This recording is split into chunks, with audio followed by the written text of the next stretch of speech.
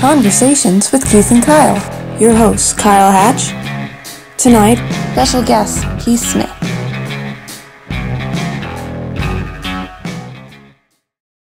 Hello and welcome back to Conversations with Keith and Kyle. I'm your host, Kyle. And as always, I have with me a licensed mortgage loan originator, Keith. Hey, Kyle. I have an important topic for us today. One that will make or break a loan very easily. Wow, bold statement. I'm not sure I've been this worried since we started talking about underwriters. Well, it has the effect of making an underwriter love or hate your loan. I'm talking about job history. Well, that was a lot of drama for nothing. Don't I just give you my W-2s for the past 2 years? Done, good, new house, here I come. It's not quite that easy. I guess that's not entirely true. It can be that easy if you've worked for the same company for many years and have had a consistent income, or an income that has just gradually increased over time. But that really isn't the way the world works for most people nowadays. That's true. Take me, for example. I do marketing for you and our team during the week, but on weekends, I work as a DJ on the radio and pick up extra jobs whenever I can. Being a single dad is expensive.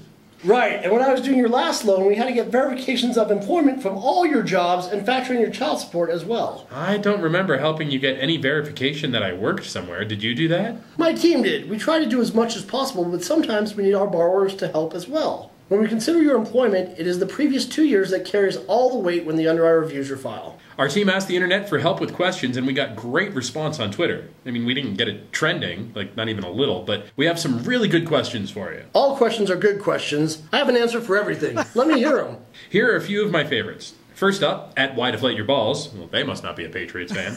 Why Deflate Your Balls asks, Keith, I just started my own company 1 year ago. Will being self-employed hurt my ability to buy a home?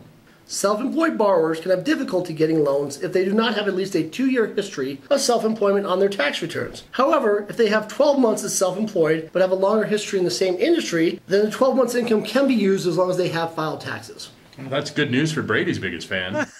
There are ways to help almost everyone. What do we have next? Next up, oh, this is a good one. From at your neighbor's neighbor.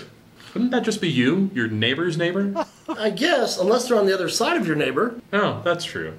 Your neighbor's neighbor asks, Keith, I work 2 jobs. One is part-time. I make decent money, but can I use both incomes to get a loan? You can. For hourly pay, which most part-time jobs are, we can take an average of your past 2 years' income to qualify. But you must have had the part-time job for 2 years. There are exceptions here as well. If you receive a pay increase and it can be documented, we can use our base calculations with your new pay rate.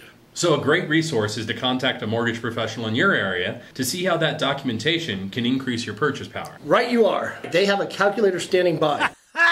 This last one is from at Flabbergasted Flabbergast, and I know who got that handle before me, the jerk. Flabbergasted Flabbergast wrote, Keith, I make a small salary, but make cha-ching cash money in commissions and bonus. How does that work? Does it really say ka-ching cash money? Yep, small salary, ka-ching cash money.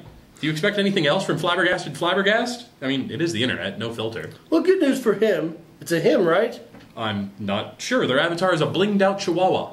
I love chihuahuas. The good news is that, yes, as long as they have earned commission and bonuses for the past 2 years, and it is reasonably likely to continue to be received, that money can be factored into their qualifying income. Great questions, everyone. Thanks for playing along. Keith, as always, great stuff. I love helping people become homeowners. Anything I can do to help. Thanks for watching, everyone. We'll see you next time. Goodbye, everyone.